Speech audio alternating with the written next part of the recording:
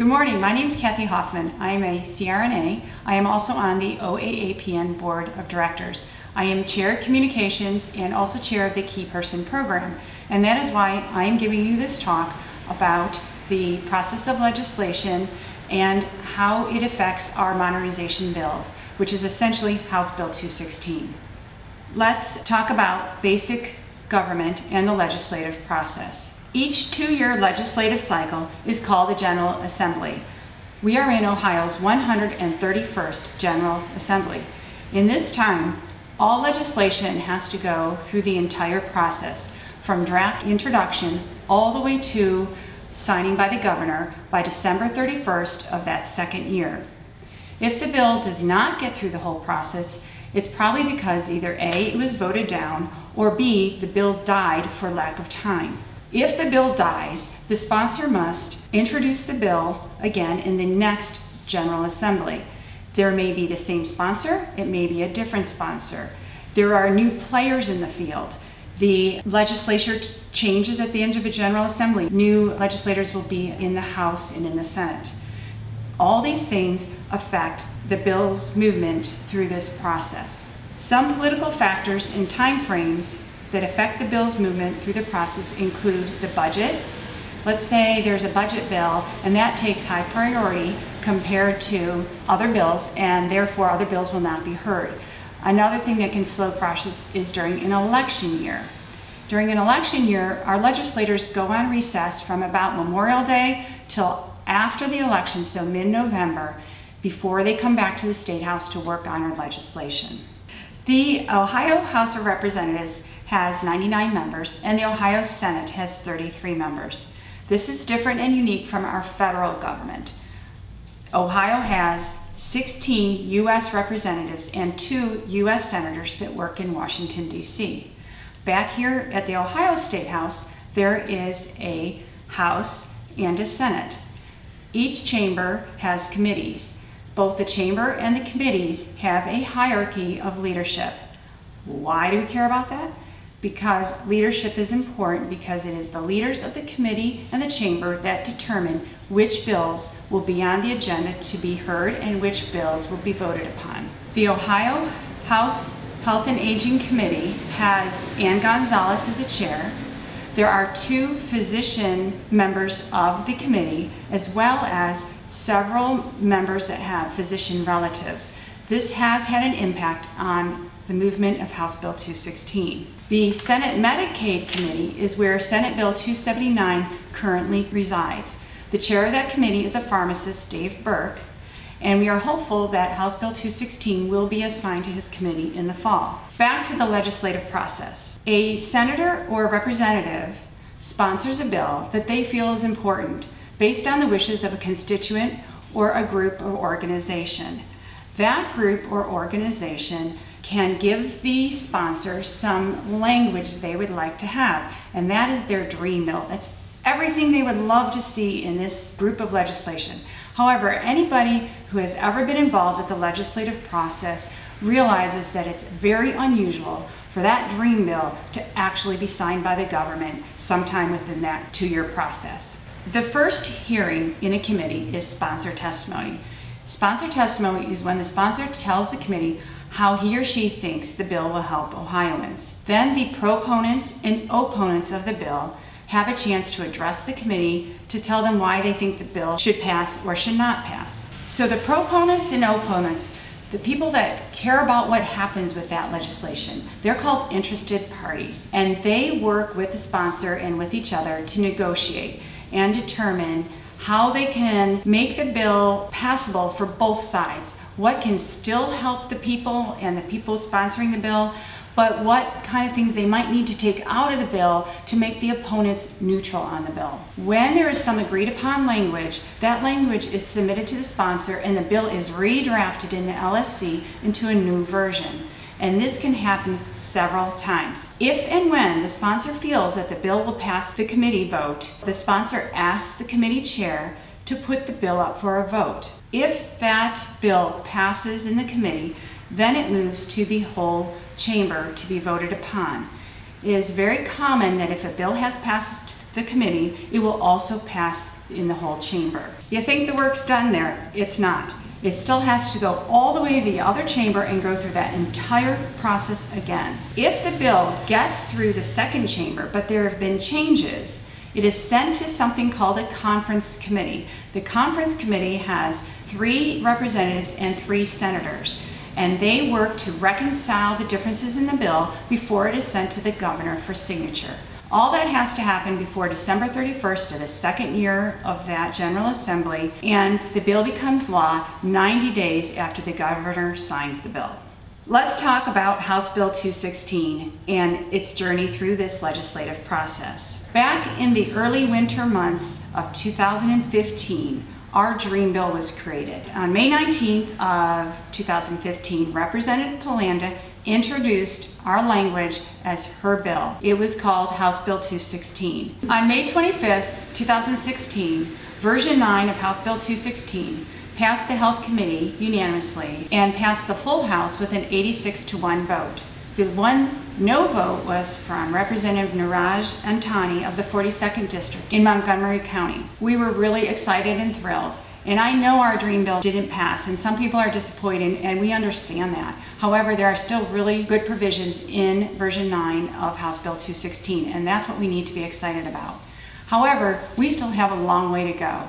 Now the legislators are out for the whole campaign season, and they come back into what is called lame duck session in the middle of November.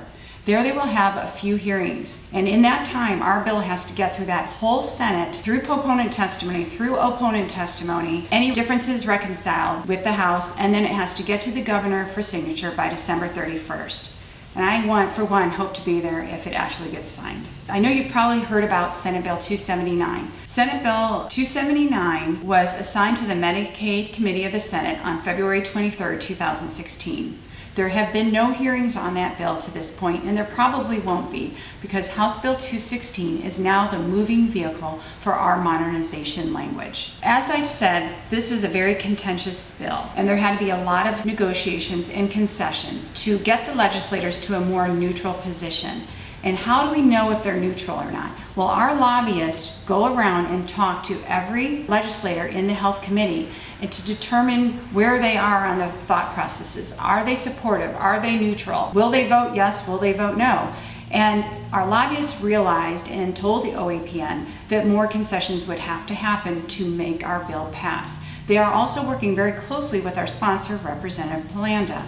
All these negotiations take time. So that has affected House Bill 216. This is also election year, so once again, time is of the essence. As I mentioned before, the Health Committee is very physician-centric in makeup. There are 2 physicians on the committee, as well as some members that have either a spouse or a child that are physicians. So therefore, they're going to be more biased towards organized medicine's opinions. The current Ohio legislator also has a culture of incrementalism. They don't like to make huge sweeping changes. Our legislator seems to be very conservative. So you have to expect to take baby steps in any big change that you would like to have. And finally, and most importantly, a lot of the legislators do not understand how APRN is practiced. I did some of those town hall meetings, and at those meetings I realized that there were legislators that had no idea how much nurse practitioners do, have no idea how CRNAs practice. And it takes me, but also every one of you, to help educate those legislators so they understand what we do and are more willing to pass our legislation. Despite all these negative factors, when you think about it, we really aren't doing so badly. It took over 6 years of hard work and dedication for Schedule II prescriptive authority to get passed. And when you think about it, House Bill 216 has 9 versions already, but there's a really good chance that we may pass this bill by the end of this year, which is only 1 General Assembly. So we do have some reason to be happy and excited. So let's go over the major changes of House Bill 216. Our Dream Bill consisted of retiring the Collaborative Agreement, or SCA, retiring the CPG and the current formulary, removing supervision for CRNAs, and allowing prescriptive authority for CRNAs. As we talked about, a lot of negotiations had to happen, and version 3 was released in December of 2015. Version 3 still retired the SCA for nurse practitioners, CNSs, and nurse midwives.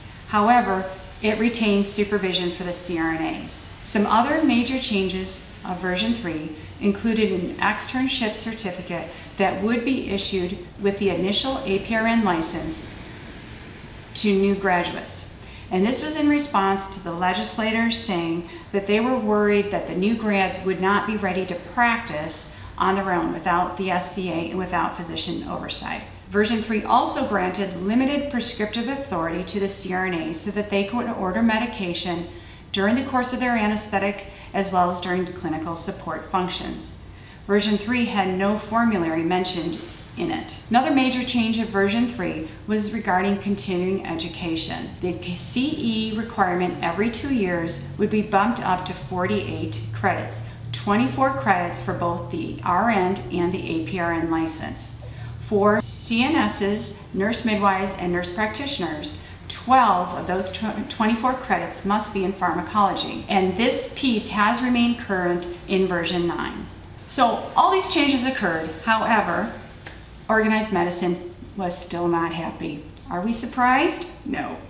So, as I said before, the lobbyists were working with Representative Palanda and with the Health Committee and realized more compromise and more concessions would need to be made. And a lot of these changes occurred very rapidly this past spring. At one point, the SCA was put back into the language except for there was a carve-out for psych APRNs because the legislators realized that psych APRNs have a really difficult time finding collaborators and there's a huge need for psychiatric care in the state of Ohio. The formulary was put back in as well as the CPG. However, this formulary was an exclusionary formulary, so that's better. All these rapid changes occurred and finally version 9 was released and voted upon like we talked about earlier.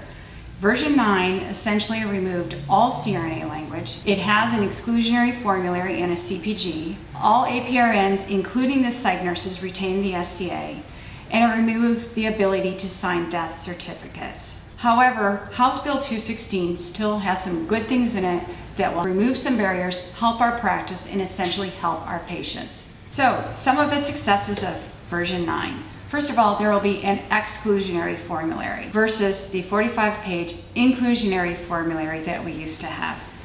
The CPG is back, but there will be parity. There will be an equal number of APRNs and physicians on the CPG committee. There will be a pharmacist on the committee still. However, they will only be used as a resource and will not have a vote. And in order to get a medication on the do not prescribe list, an APRN has to agree. The externship to attain this certificate to prescribe is being retired. There will be a 120-day buffer period if the collaborating physician is lost to the practice. That gives the nurse practitioner time to continue seeing her patients and keep her practice going, as well as be looking for a new collaborating physician. The details of that little piece are going to be worked out over the summer. Another thing that will be very helpful for APRNs is that the ratio of APRN to physician is increasing from 3:1 to 5:1. So it will make it a little bit easier, hopefully, to find collaborating physicians. And psych APRNs will be allowed to collaborate with family and pediatric physicians instead of just psychiatrists. So all these things are helping to remove barriers and will hopefully help increase access for our patients in Ohio. Some other positive impacts of the bill are that version 9 removes restrictions on sample medications. It extends the recognition of pharmacology courses from 3 to 5 years. It removes Schedule II site restrictions for assisted living facilities. It provides APRNs and patients the protection of the APRN patient privilege, similar to the physician or lawyer-client privilege. It also allows APRNs to serve as the attending provider of record for admitted patients. Some wins in regards to the Board of Nursing. There will now be 2 seats for APRNs on the Board of Nursing. And an advisory committee, an APRN advisory committee, will also be established.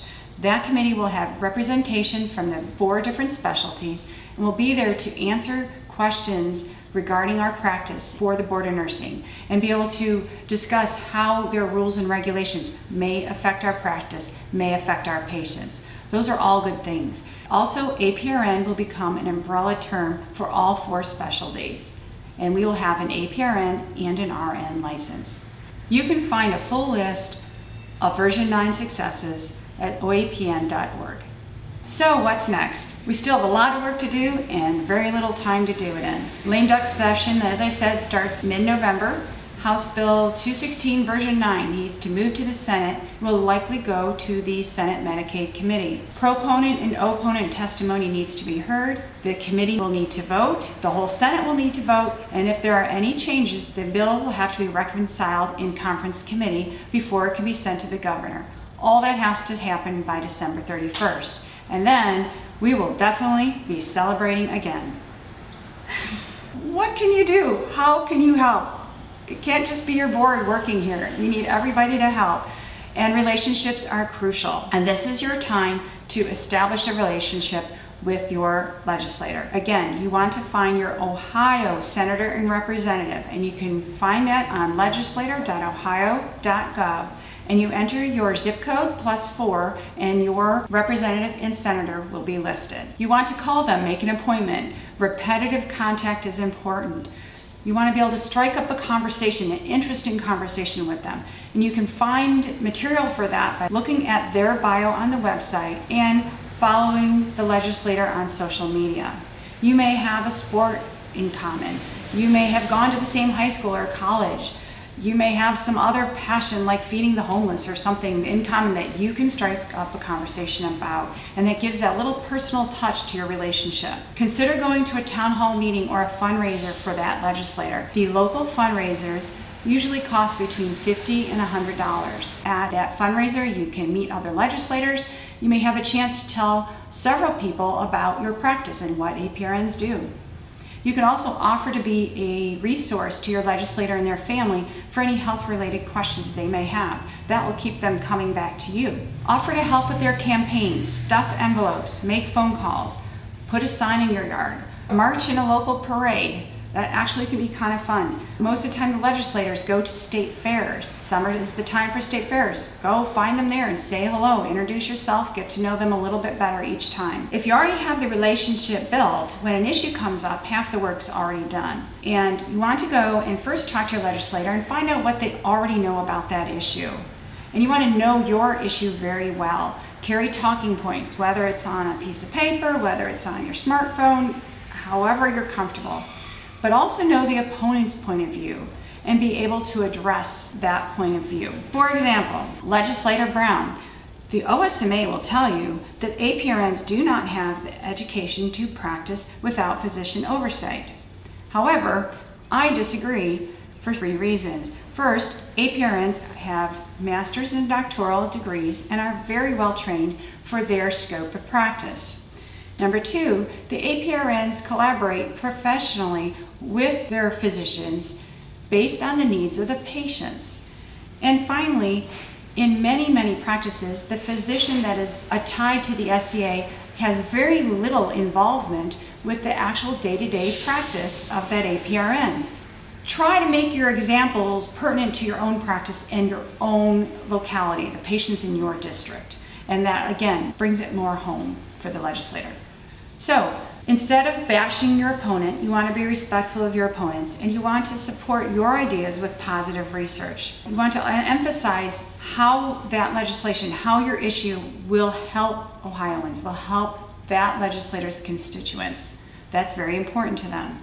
You want to leave a one-pager or a folder or something nice that highlights the positive points of your issue. So it's very important that you don't argue, threaten, or become sarcastic.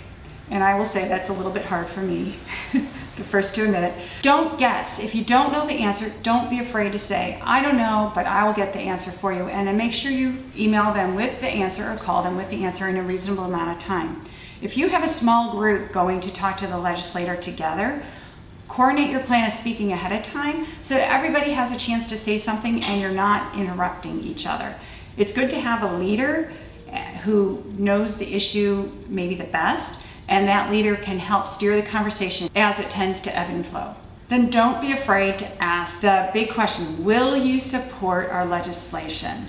What can we do to make you support the legislation? What questions can we answer for you? That will help, and then you get that information back to your legislator, and you may have just turned a non-supporter or a neutral person into a supporter. Finally, at the very end, when you go home, write a thank you note.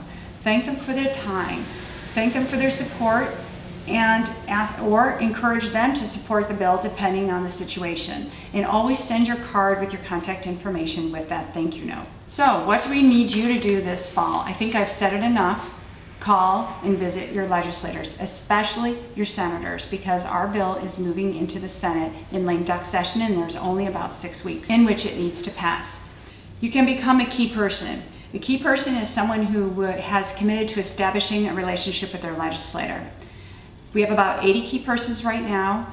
You will not be left alone. You'll be guided through the process, and you will receive emails at pertinent times from me as things develop. You'll be on the cutting edge of the information regarding our legislation. And it's really important that we keep this program going, because in this fall there's going to be elections, and I am sure we're going to have some sort of legislation coming up in the future, and you need to keep these relationships established and establish relationships with the new legislators that come in, so that half the work is already done when we have our issue. Finally, respond to the call to actions that the OAAPN sends out. Look for your email. When we put a call to action out, we've thought hard about it, because we don't just put them out for the heck of it. We put it out when we really need people to do something en masse and quickly. So please pay attention to those. And finally, money talks. Donate to your PAC. I can guarantee you that our opposition has contributed much more money to the legislators than the OAAPN has the ability to do so. If you have any questions about this conversation, I'm sorry we couldn't do this in person, but please email info@oaapn.org, and our executive director will get the question to the appropriate person so that we can get you an answer in a reasonable amount of time. Have a great day.